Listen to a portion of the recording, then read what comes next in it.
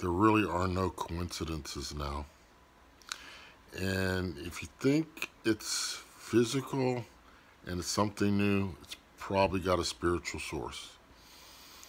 I'm telling the truth. It's not random, and we are really being beaten up on. Those that are true followers of Christ are getting it every way they can get at us. I'm tired. I'm tired. I tried to go back to sleep. I couldn't. My legs started just twitching involuntarily all of a sudden.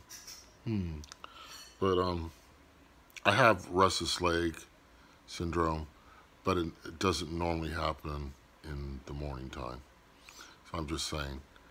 And I rebuked it. I did in the name of Jesus, and it stopped. So what does that tell you? You know, then I got some phone calls. I've gotten like past day 3 phone calls by area code, my area code, followed by 666. Of course, I don't answer them. 666 3 times. It's not a coincidence. They're playing with us. They're tormenting us.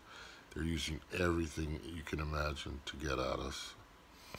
And I need to shave. just, just it's just mind-boggling. It really is, and it's exhausting. And I say, Lord, how much longer, Lord? How much longer are these creatures, these cretins, going to be able to play with us and torment us till you come back and rescue us? I'm praying for a quick return. I think we all should.